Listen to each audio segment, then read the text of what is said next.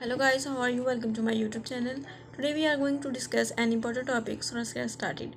As reported, a shocking video showed an Iranian man grinning while crying his wife and 17 years old girl he had depicted in a honor as he walked through his streets.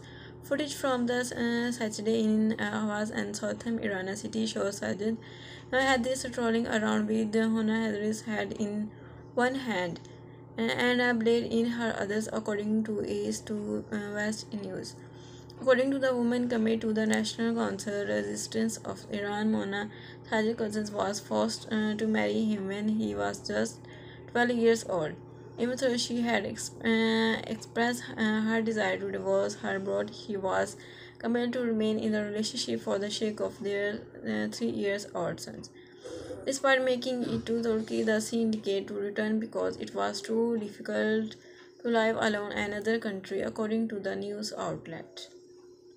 So Sajjad and his brothers allegedly tried her up and chopped off her head a few days later. Her corpse was dumped before his husband could take her head on the street. An official from the public department stated that family disagreements were the cause of the two men were reportedly detained, but it is not clear what punishment they will receive. According to Iran International's President General Abbas Hosseini, claimed that Mona and sent photos of herself to the husband for Turkey, fueling negative emotions. So, if you find this video helpful, please like, share, and subscribe my channel. Thank you.